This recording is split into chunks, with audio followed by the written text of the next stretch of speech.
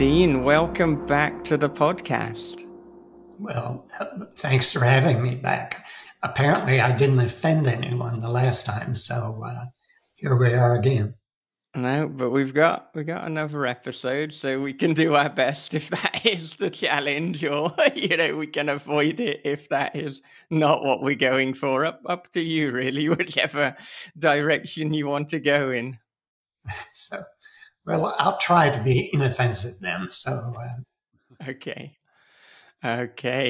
Well, it has only been about 6 months since we last spoke, but I'm wondering what have been the biggest changes for you in that time, both personally and professionally?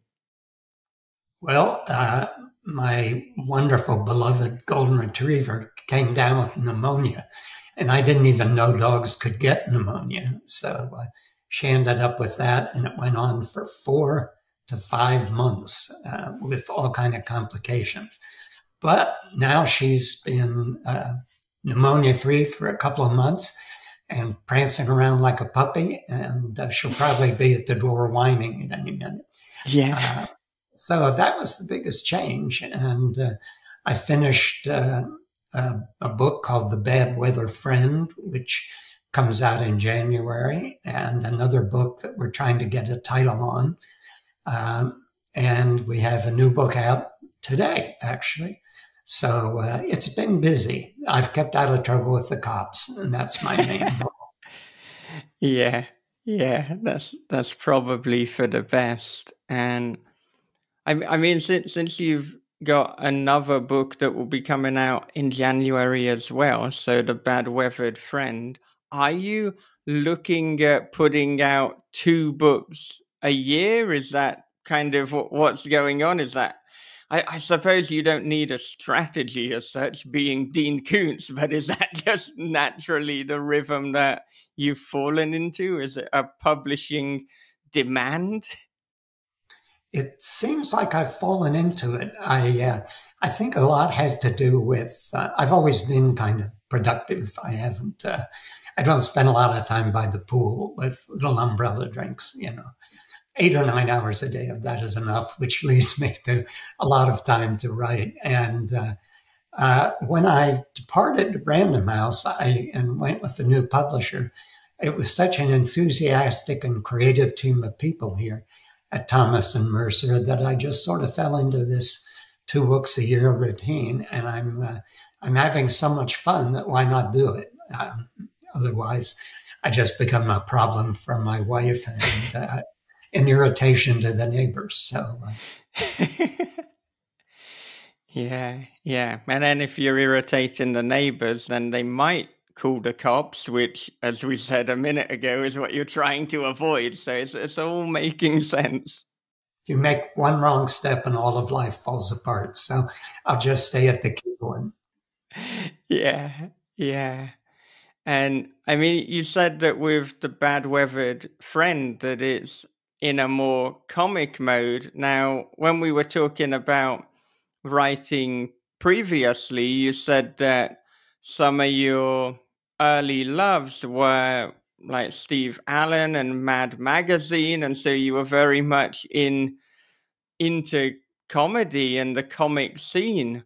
So I'm wondering, I mean, you've obviously written in such a variety of genres, but when you're writing, let's say, a comic novel or a suspense novel, do you have to get into a different space, whether physically or mentally?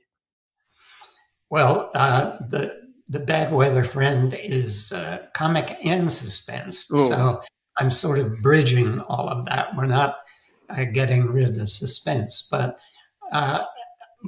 after I delivered that one, it is pretty funny. At the same time, it's suspenseful. And I thought, I wonder how the publisher's going to handle that. And my agent reads it first, and he came back and said, I adore this book, and seemed to like it more than anything I'd done. And that was the publisher. My editor said, give us more of this. So I'm now working on a book called Going Home in the Dark, which is comic and suspense all over again. And The only thing is, I think I'm naturally, I bend to seeing everything in life as comic.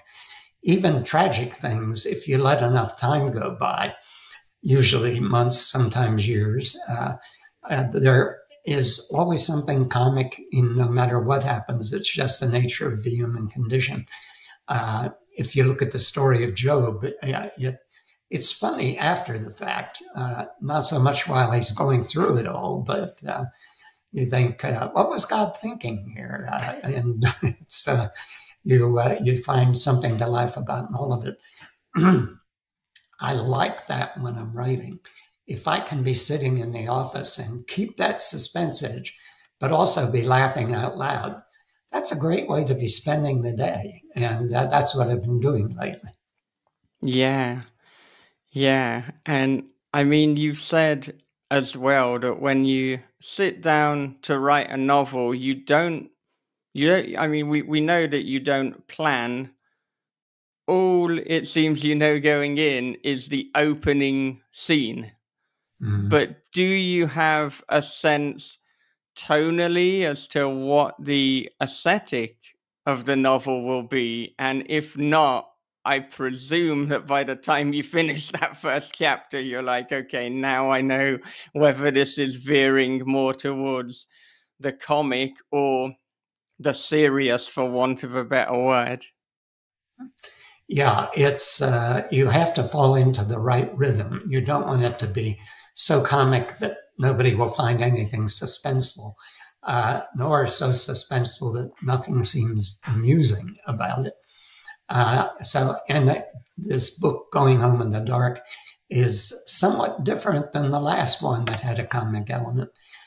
So I've had to step carefully with it. But one thing I love about writing, no matter which kind of mix of genres you're working in, is moments like one that happened yesterday. It's a story of these friends who all were raised in this little town, and they've all gone their separate ways, but they were all outcasts when they were in a school. And when they were in freshmen in high school, or maybe eighth grade, they came together against the rest of the world, and they called themselves the Four Amigos. And it's one girl and three guys. And three of them have gone out into the world and made a success of their lives. And one has stayed back in Maple Grove, this little town in the heartland. And one day they all get a call that their friend has fallen into a coma and may not be expected to live. And they all come back in case he doesn't make it. But as they all come back, they all start to think, there was a time in their life when we knew a lot of people who fell into comas, but they don't know what they're talking about. So it turns out, of course, there's something in their past that they've all been made to forget. And as they get back into this town to see their friend who falls in a coma, he seems to die, except they all look at each other and know he's not dead. He has no vital signs, but he's not dead. And this has happened before. And we've got to get him out of this hospital before the mortician shows up and wants to embalm him. So one thing I love about this kind of story is there was a little moment where they got to get he's in a hospital again. They got to get him dressed. They got to get a wheelchair to get him out of there on before the mortician shows up. And there's a little moment where a guy, one of the three that hasn't fallen into a coma, goes to find a wheelchair. And something happens. This is where these stories become a lot of fun. He's supposed to get a wheelchair, but he falls into an argument with somebody about hats. And it's so absurd, and yet it's very comic and very suspenseful because, by God, they need that wheelchair, and the mortician is coming. And one of the things that can work so well about mixing the comedy and the suspense is if it's done right, and I'm patting myself on the back, I think it's being done right. The comic moments can, in this essence, heighten the suspense because you're laughing at what's happening, and yet you know they need that wheelchair very urgently. So I'm just having a great time. I hope somebody else who reads this has a great time. But you know what? I'm 78, so damn it, if they don't have a good time, I'm still having fun at this end of the process. Yeah, yeah. And I think, a lot of people talk about, I mean, you have to write something for yourself. You have to write something where you're enjoying it, because goodness, if you're not enjoying it, then it will show. The reader will not enjoy it if you're bored or if it's kind of reined in. Absolutely, they won't enjoy it, and they'll write you about not enjoying it. So I particularly don't like that. So I don't want to have to track down and threaten any reader who didn't like the book. So it's better that you write it such that they do like it. Yeah, yeah. I've heard that that is the traditional way to stop getting bad reviews. You just track down the reader and have a strong word. I know of a writer, he's no longer with us. His name was Harlan Ellison. Harlan was a volatile human Yes. being and apparently known.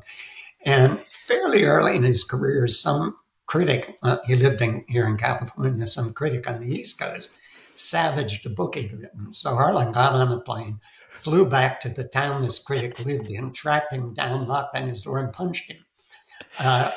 I'm not that kind of personality, so I don't want to have to go there. But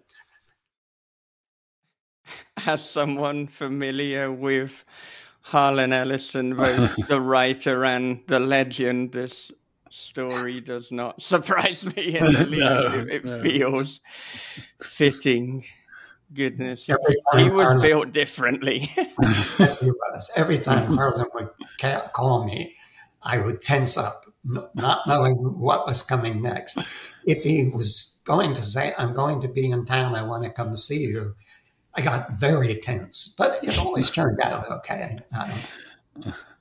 Yeah. And I have to say, with the book that you're writing at the moment that you just described, with the coma and the people around the hospital bed, like I am totally sold on that. I want to read that right now. But I guess then with the timeline, that means that it will be out in a few years. Is that the kind of, that's me just assuming we're steadily putting out 2 books a year.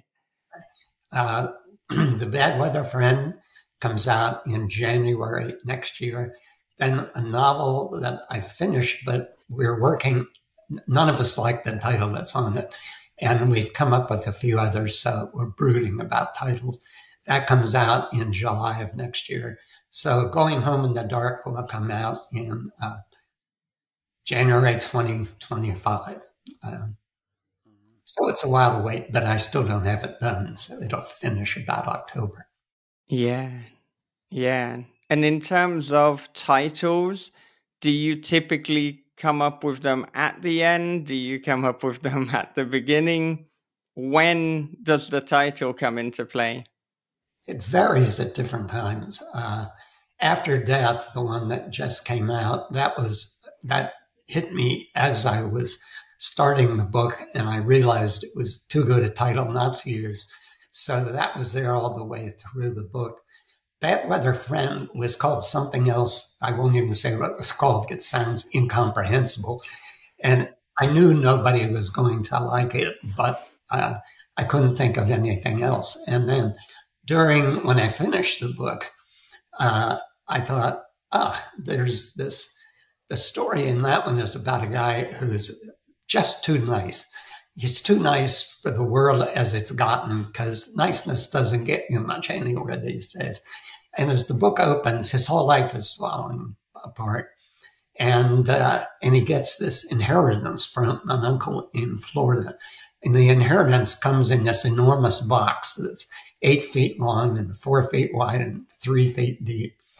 And it's no surprise that what's in the box is something a little bit supernatural. And I won't go into what is in the box, but he's told at one point by someone who comes out of the box that you're just too nice, and people as nice as you are, their lives just get ruined, and you're never going to be less than nice. So it's my job to make sure that the people who want to destroy your life, never get the opportunity to do it. And when we finished the book and nobody liked the title but loved the book, I suddenly looked at it and said, at one point, this person who comes out of the box says to him, a lot of the friends in your life are going to be bad weather friends. Thought only they are going to be good weather friends. They're only there when everything is going well. And you've seen that all of these friends are sliding away from you now that all this trouble has befallen you. I will always be your bad weather friend. And as soon as that came across my head, I said, "Ooh, the title's already in the novel, and we just have to pull it out." And fortunately, everybody liked that. We've developed a cover that I just love. It looks very threatening, but very funny at the same time. There's a hulking figure against a kind of Gothic background holding a small yellow umbrella in the rain.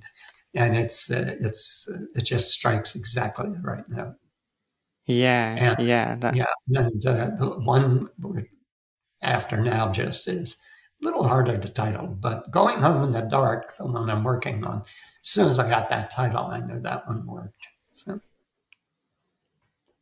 Yeah, and I mean that cover sounds like it tonally captures, a certain brand of your fiction. I mean, obviously we know that there are some where there are a few less laughs in them, but typically that there's humor. And I mean, I think that ties in quite nicely to the brand new book, After Death. It is out today, available via Amazon. So, I mean, it sounds like there's quite a lot thematically going on in your mind at the moment in terms of people dying, but not actually dying, coming back in some way.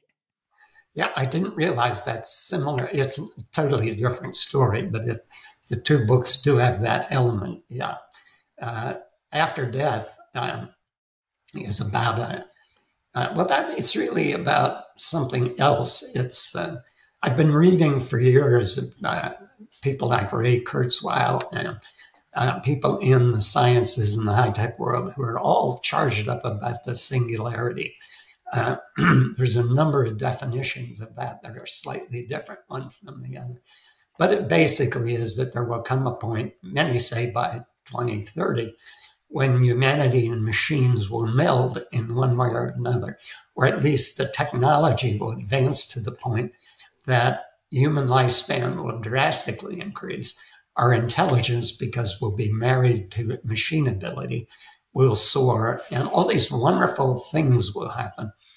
And when I read one of these, it said, our intelligence will leap 100 to 1,000-fold overnight. I said, okay, this is all fantasy. Human beings aren't capable of that level of intelligence. We'd have to have heads 4 times the size they are, and we don't evolve that instantly.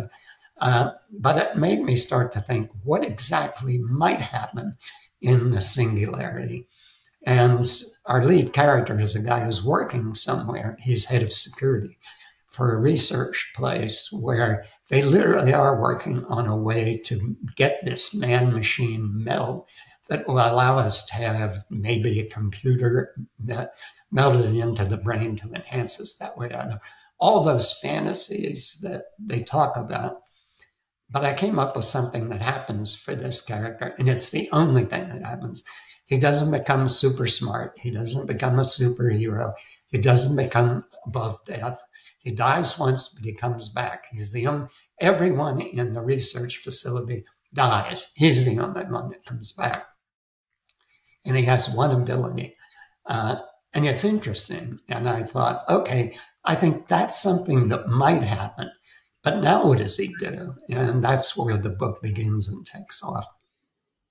Yeah. And I mean, going into this book, how much did you know about the singularity, and how much did you then have to delve deeper into it, knowing that, okay, I'm now writing a novel, where this is not even thematically a concern, but it's integral to the book.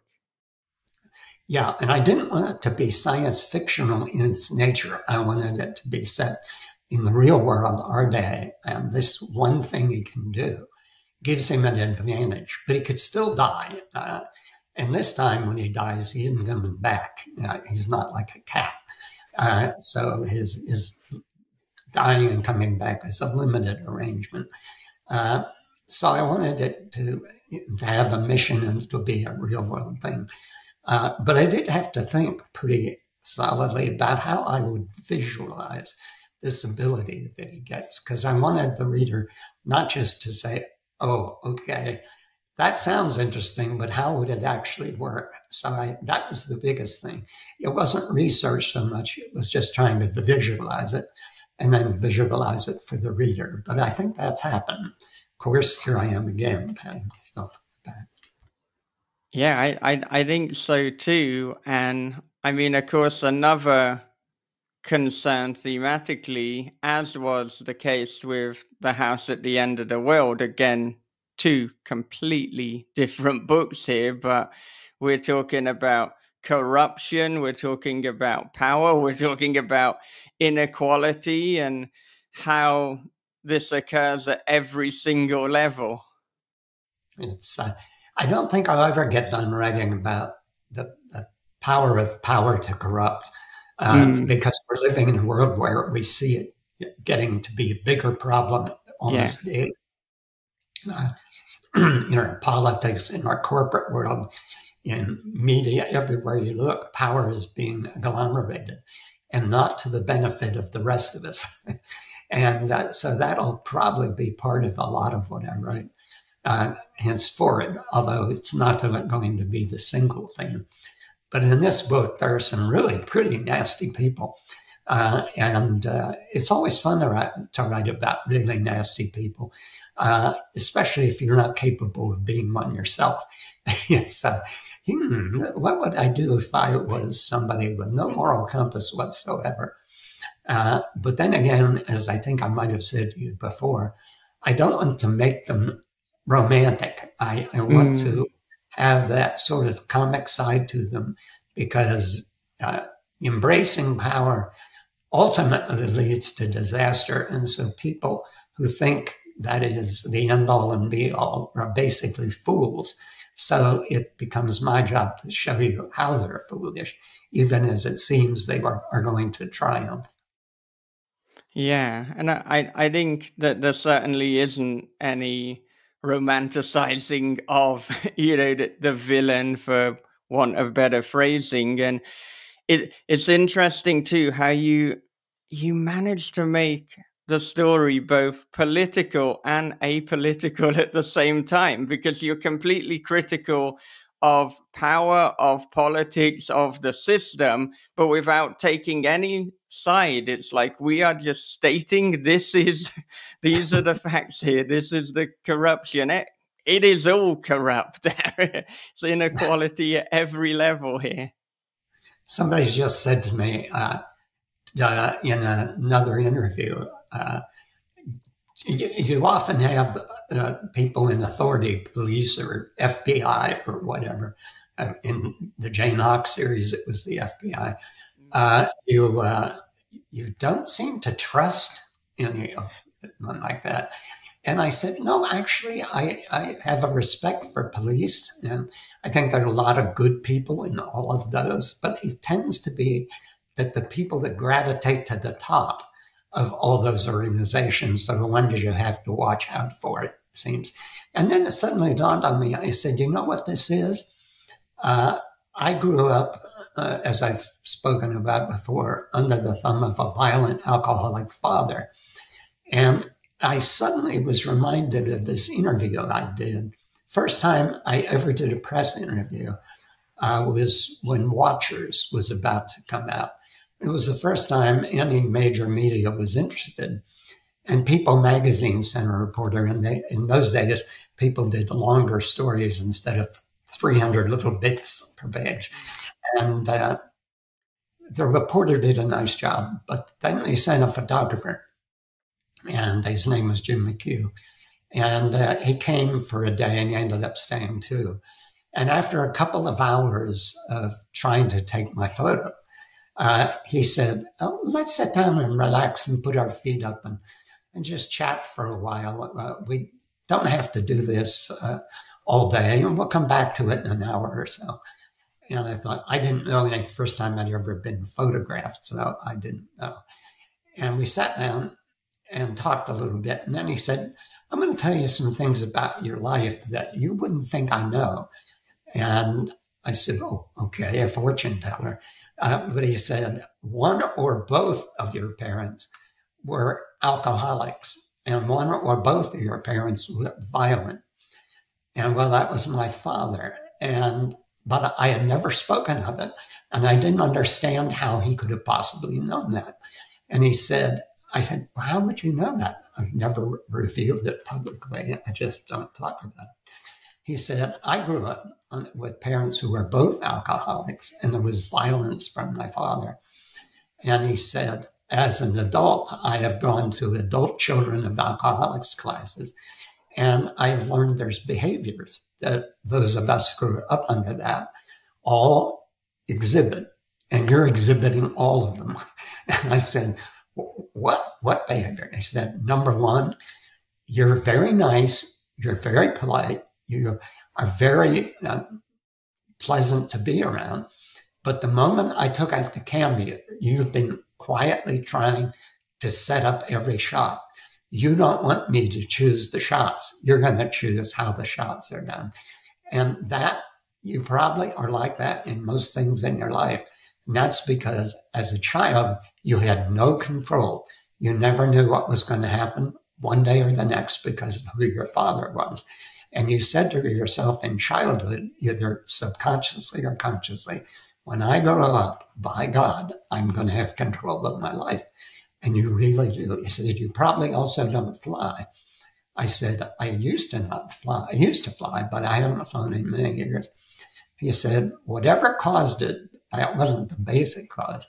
The basic cause was at some point you recognized you don't know the pilot, and therefore you're trusting your life to a stranger. And that was sort of like trusting it to your father.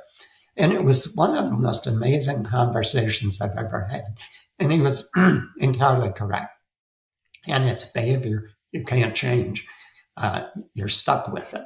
So then as I was in this interview the other day, when that issue arose, I said, you know what? That's one big reason so many of the villains in the books I write are figures of authority, because I don't like not having control or ceding authority to strangers. So that's probably why so many of the books have that. Yeah, yeah. And when you had this conversation with Jim, how did it kind of make you feel going forward? I mean, because I can imagine on one hand you might feel seen, for want of better phrasing. It's like, okay, so people can almost see this trauma and this past experience without me having to communicate anything. But then at the same time, it's almost like, wait, I didn't tell you anything. I'm exposed here. I'm not sure if I like this, that that this is going on. Did it affect you in either of these ways? Did you then try to modify your behaviors? It's like, well, I'll show you then I won't behave in that way, even though naturally that's how I want to.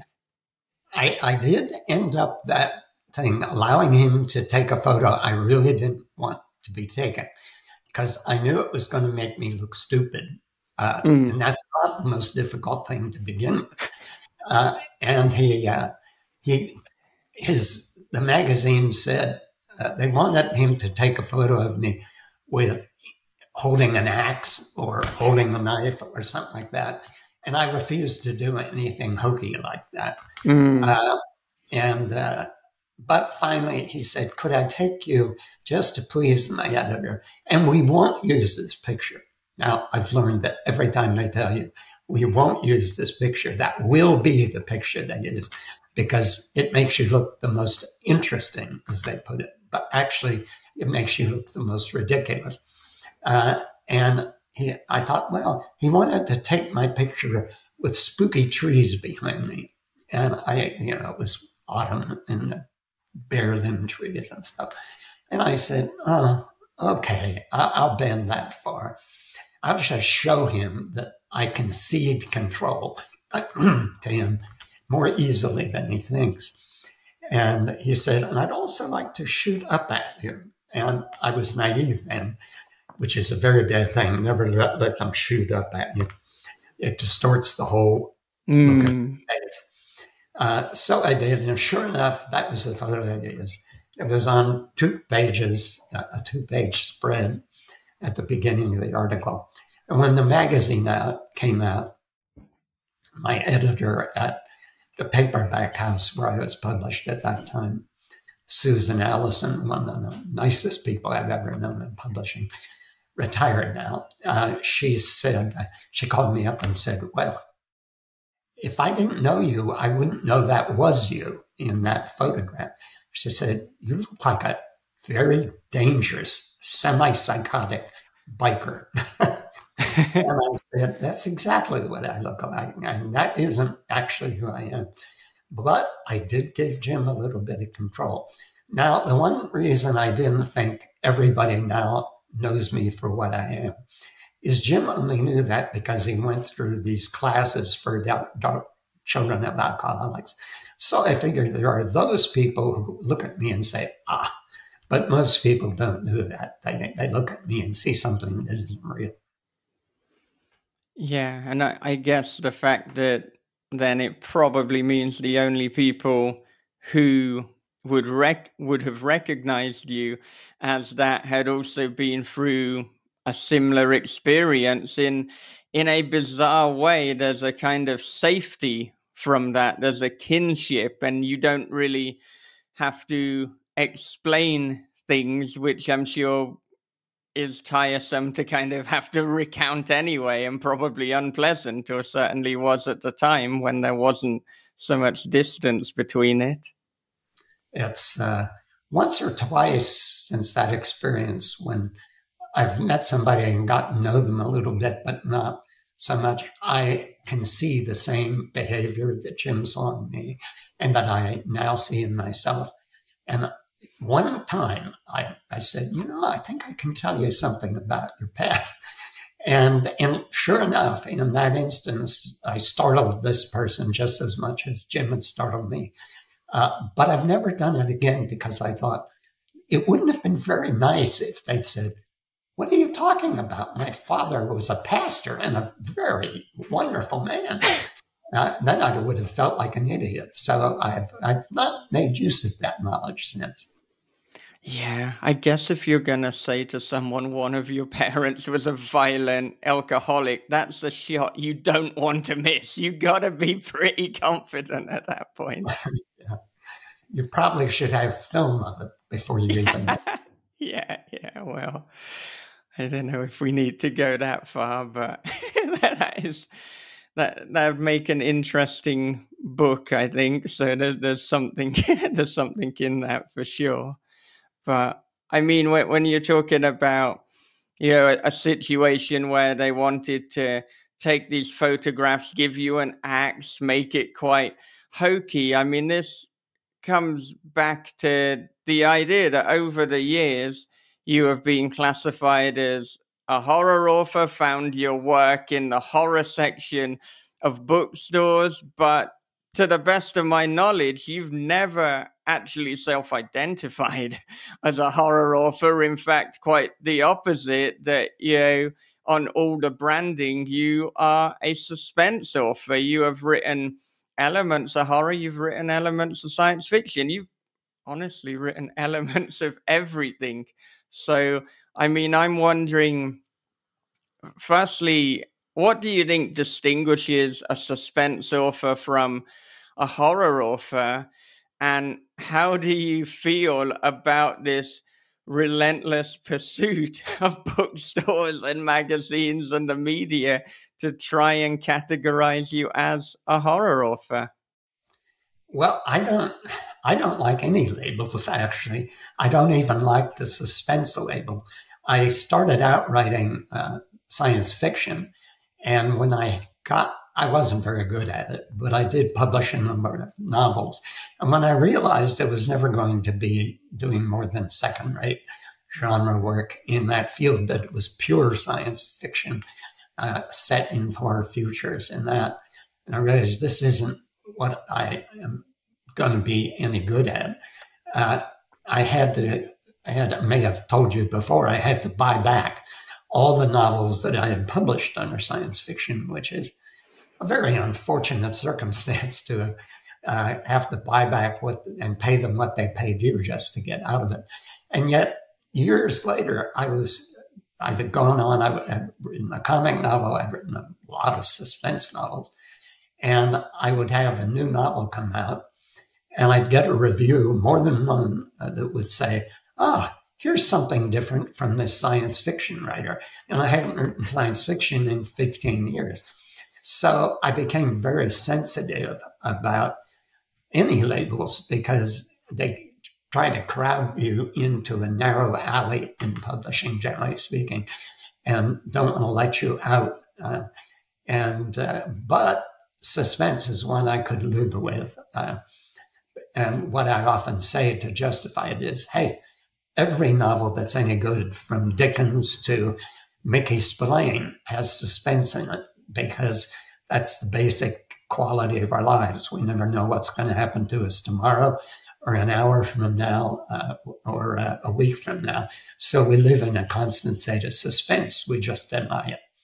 And therefore, I can accept this suspense label. Because they want to put one label or another on you. I've noticed that Amazon will put you in different categories of interest. They will, when it's released, they'll say, if it has a romance in it, they will say, here's a love story, here's a suspense novel, here's this, here's a sci-fi novel, here's a horror novel. And I think that's kind of wise. But, I'm just, I grew up in high school with the label sort of nerd. And so that made me sensitive to labels pretty early on. Yeah. Yeah. And I like that, your solution to labels is like, well, okay, I'll accept a label, but a label that actually by definition is a non-label because, as you say, suspense can be in anything. So, yeah. It's my cunning way of getting around it. Yeah. Yeah. And I mean, we're going to bounce around between different topics. We need to go back to after death. And I think we've just got to talk a little bit about the apple orchard scene or the extended scene, because we come back to it again and again. But that there is, talking about a multitude of genres, there are a multitude of genres in this one scene, because there is comedy, there is suspense, there is a hell of a lot of tension, there's some surreal laugh out loud moments between some of the characters. And I mean, you pulled this all off masterfully, but were there any concerns going into it? And I mean, how much did you have to go over this scene to get it right?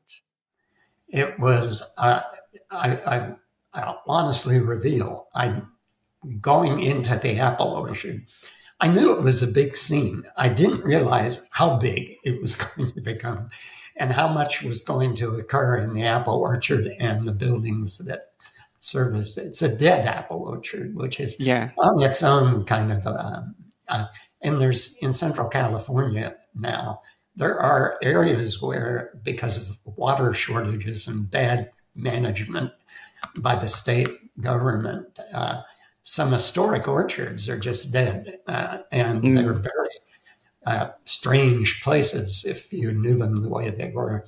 So it struck me as a great place to have an extended spooky scene. And then this is a book with more than one villain in it. There's, aside from the government agent, Caliphus, who is pretty vile, there are a number of gangbangers from the equivalent of the Crips or the Blood. They call themselves the Vigs. And I knew at some point there was going to be a big showdown in this orchard. But when I got into it, that's one of the great things that's fun. You get into something and you think, oh, this is probably like a 12-page scene.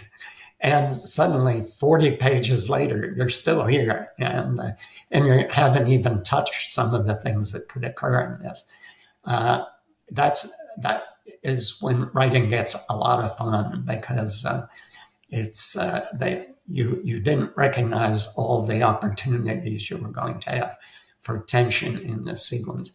But these gangbangers it's also fun to have them in this novel, because I like capturing the way characters talk in different social strata. And that was a thing I had fun with in the Jane Hawk books. And here it gave me some real places to have it, because when you're dealing with ultra-violent gang members who are ultra-violent, you don't want to run into these people in real life, especially not after having written about them, as I did. However, they are ultimate fools, because this is a dead-end kind of life. Literally, you're going to end up dead more likely than not before you reach any advanced age. And that opens the door to all sorts of comic elements within those scenes. So I'm happy you liked that sequence. It was touchy to write about, because there's a lot of death in that sequence. And there's a lot of threat to the characters we like. But at the same time, some things happen. I don't want to give much away, but there's some event that happens related to their cell phones, which our lead character has been able to take control of. And that had me laughing out loud at one point. I had a lot of fun in that book, and I guess you noticed that. Yeah, no, there was something I wanted to reference, but because of what you said about the cell phones, I now can't reference it, but I can, in a very obtuse way, say to you that you made me think of something that used to be in popular media that I haven't thought about for the last 20 or 30 years. And we can't say anymore because it might give it away. But people will know when they get to that scene what I'm talking about. The imagery that is so powerful, because, and here's the thing, whether you love this piece of media or you hate this piece of media, for it to actually happen to these characters at the moment that they're at, you would realize that you would be the most annoyed that you've ever been in your entire life. It's like, this is like the epitome of being like extremely pissed off for this happened at the wrong time. And everyone's happening. And so it's like, it was grand. It was a grand centerpiece to a massive set piece that really just makes the whole book. I loved it. Well, when you're writing novels and you've hit upon, I don't know why I didn't realize initially how large the whole apple orchard sequence would be, because you're always looking for some environment, some place to set a dramatic sequence that's different, that you haven't used before, you haven't seen before, and that offers you all kind of opportunities. And that apple orchard and the associated buildings gives you atmosphere, different kind of backdrops, and just some grand stuff to work with. So I should have known going in that this was going to give me all kind of opportunities. But in the case of that, also with these very bad guys, when this media we're not going to mention, when this moment intrudes on them, they're horribly embarrassed. And that was the big fun for me, was these real bad guys. They're humiliated by this. And I was laughing out loud through that whole little sequence, all through that part of it. Yeah. No, I hope that we get a film version of this, because to see that visually would just be, yeah, that would be wonderful. We are entertaining a film offer right now from somebody who actually made a deal for The House at the End of the World. And then this is a producer I know from the past and whom I like very much as a person. We never got anything produced together before, but he's quite a lot of fun. And so he said, "What's the next one?" After he got together with the studio and made a deal for The House at the End of the World. And I said, "Well, it's this thing called After Death." And he said, "I want to see it." And I said, "Well, I don't think you're going to want to do two things in a row. This one's kind of different in some ways," but I sent him an advance proof of it. And he read it over a weekend and he called me up and said, "I have to do this." So now he's back with the same studio, actually, and they loved it. And they're supposedly making a deal. We'll see. That almost seems too good to be true, because this guy will know how to do both these books and to do them well. Yeah. Excellent. Yeah, I wonder too, and it might be something that you can't really talk about, but being with Amazon Publishing, I mean, does that open up opportunities because Amazon are, streaming and producing content? I guess being published by Amazon, does that give you more access to the potential video options, or are these two arms of Amazon just completely disconnected, so it isn't something that they can do? Because I mean, it seems like, as an outsider looking in, I mean, Amazon are trying to diversify in as many ways as they can, so it would make sense that if you've got the publishing rights, that you're going to look at other media rights too.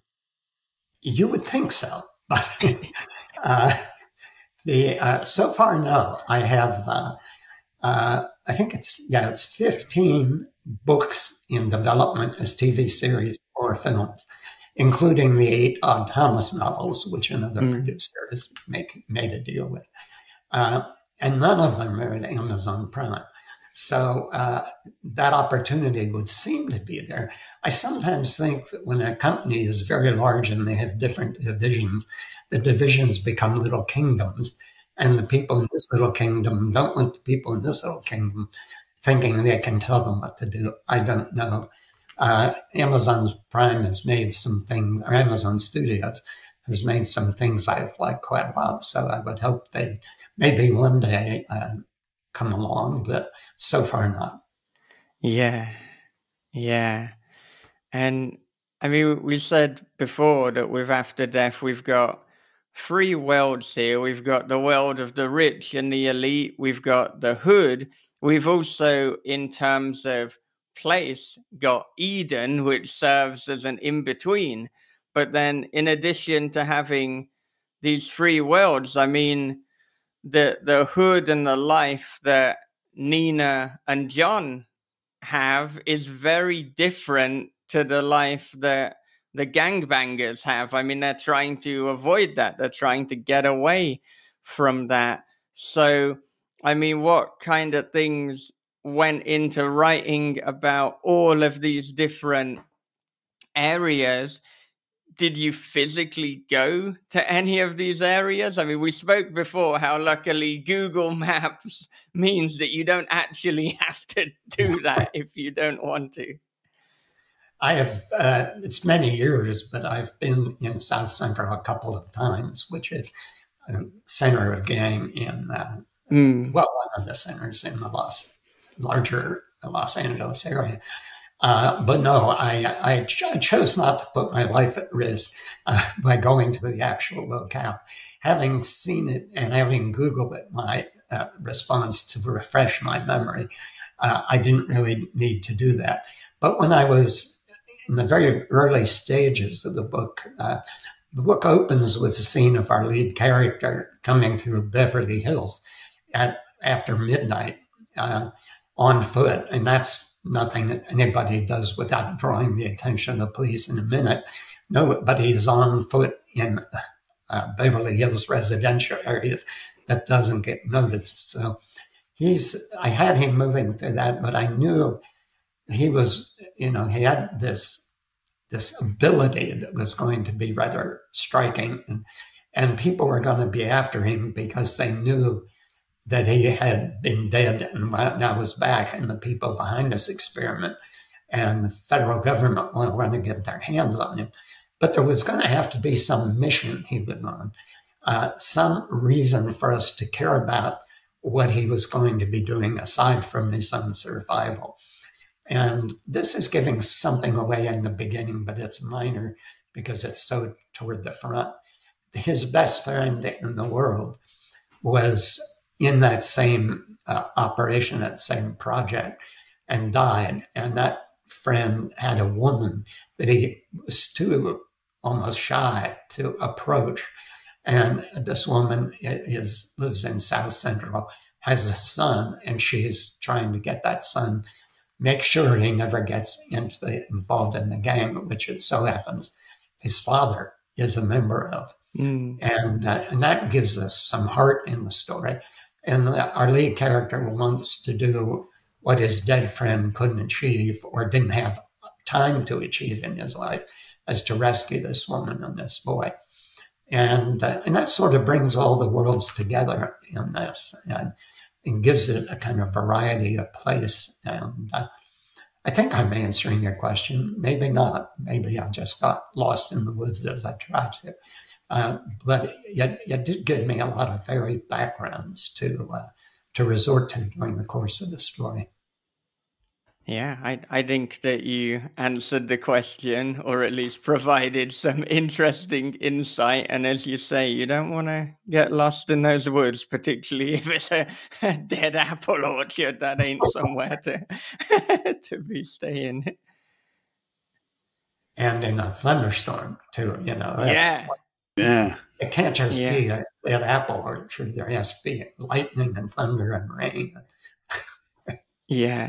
Yeah, that's right. And I mean, with that scene, as you said, like in total it's over 40 pages, but I mean, it both does and doesn't feel like it. It doesn't feel like it in a positive way, because of course you're breaking it up, that you are still, whilst you've got that, you've still got these short chapters that you're becoming known for, and so it's pacey, you're cutting away. And I mean, I guess that seems to be how to do it, because I've had times before where I've written scenes of similar length. I'm kind of battling with that at the moment, and it's like I can't keep this 40-page scene of this one event in, but reading this, it inspired me. It's like, no, you cut away from it. If you cut away and you put other points of view in, then you totally can. You just probably shouldn't write a 40 or 50-page extended scene with no cutaway. Yeah, it's that's the benefit in a scene like that of having multiple villains. There's not just one gang member after them, it's several. And then you've got Nina and her son, who are on their own in this apple orchard, but our lead character knows where they are and is on his way to get to them before the gang members do. So you've got all these different viewpoints, and it keeps it fresh. It's something I've learned over the years, that being able to cut away to multiple points of view where there's something dramatic happening in all of them. Because with the gangbangers in that scene, things are going wrong for them and they don't know why, and it's making them angry and more violent. And then with Nina and her son, they're trying to hide in this complex of buildings at the heart of the orchard, and they've got their own concerns. And then our lead is there trying to get to them and rescue them. So it's not just cutting away to the same thing. They've all got different concerns and different things happening to them.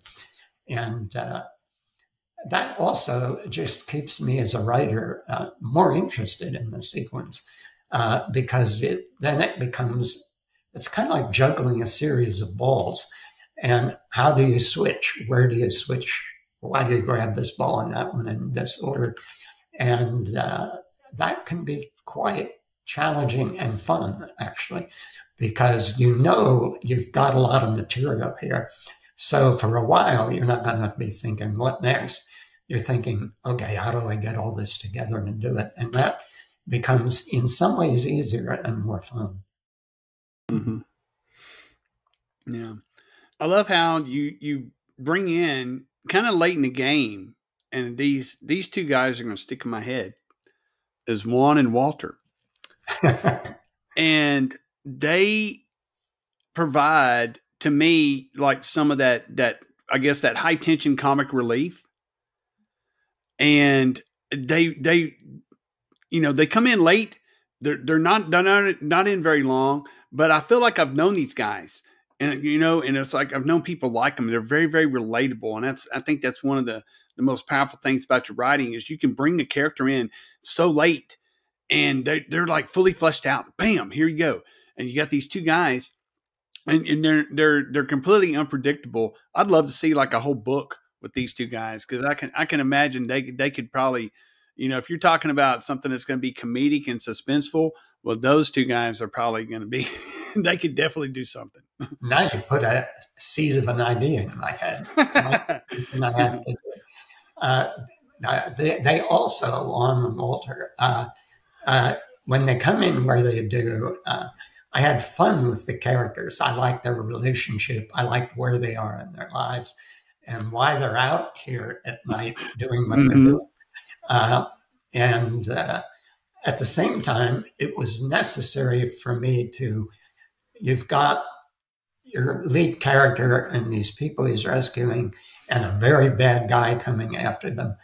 And you've got this other element, I won't say what it is, right, that our lead is using that is on its way to help them, but it's going to have to get there.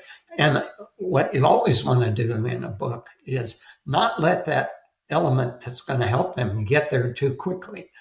Part of the suspense is, will it get there at all? And if it does, will it get there too late? So then there has to be something that makes it difficult for that element that's coming to the rescue to get there. And that's Juan and Walter. So they're also a little comic relief at a moment of high suspense, but they're also like inhibiting the rescue of our lead characters. So that's where little characters coming in by surprise. The reader hasn't seen them before, but it's logical they would be out there. And they come in just when they're needed, but they give you, again, a cutaway thing to cut away to and build that suspense. That's what I'm always looking for. And it's a tricky thing to do, but it is a technique that 99% of the time works. Well, I knew that we'd have no problem filling an hour once again. And indeed, as happened previously, we've got so much more that we could talk about. But I wonder, do you have time for a few Patreon questions? We seem to be very good at selling them short and being like, sorry, patrons, we spoke to Dean greedily for an hour for ourselves. I can stick for some of that, yeah. Okay, so Robert Stahl wants to know, what do you think has been the most influential factor in the development of your unique writing voice? That's an interesting question. For one, well, two things come to mind. One, as a reader, I've always read everything. I don't read just in one or two narrow genres. I read in all kinds of fiction, and I've read a lot of it. So a lot of different influences came in. The other thing I think, and I've been forced to think about this the older I get, I think one of the big influences is just a certain little stubbornness in my personality. that when I'm told by a publisher or an agent or an editor, you can't do that, then I have to prove that you can. And that's where I started crossing genres, because nobody back then was doing it. That's where I started introducing comedy into suspense, when I was told that you can't get away with that. You'll lose the suspense reader. And when I look back on it, it was being told, no, no, no, you can't do that. And I would go, yeah, just watch. Let's see if I can. That had a profound influence on where I ended up, I think. Yeah, so it seems like if people tell you you can't do something, then my goodness, you are going to do your damnedest to do it. I haven't murdered anybody just because it says thou shalt not murder, but within the writing world, yeah, that seems to be a way to motivate me. Yeah, so there are limits, particularly the 10 Commandments. So apart from the 10 Commandments, it's don't tell Dean he can't do it. Yeah, I think that's a fair judgment. Yeah. Yeah, but this is progress, because in the last interview you confirmed you hadn't murdered a child, and today you've confirmed you haven't murdered anyone. So I know you've been wondering about that. Yeah. It's always good to clarify. But we don't lead with it. It's not an opening question. It might make the guest a little bit uncomfortable. An hour in, well, if it's awkward, we're going to end soon anyway, so no worries. But we've got a question from Alice Phelan, who says, how has your religious faith influenced your process, and has it ever caused any controversial responses from either the horror or Catholic communities? I've never had any problem that way. And I've never had a problem from readers either, saying, oh, I don't like the idea that there's a belief in these books that life has meaning and purpose, because I'm not proselytizing. I'm just writing from that perspective and saying, this is the way I see the world. It has meaning, and I'm not going to try to sell my belief to you. I want the story to sort of embody that. And no, I have several friends who are monks, and none of them have ever said, you better come to confession. They know I might not show up anyway, but I just never encountered that. In fact, my friends who are monks are big fans of mine. And I have a number of convents in the United States where the nuns are big fans. That started with a book called Life Expectancy.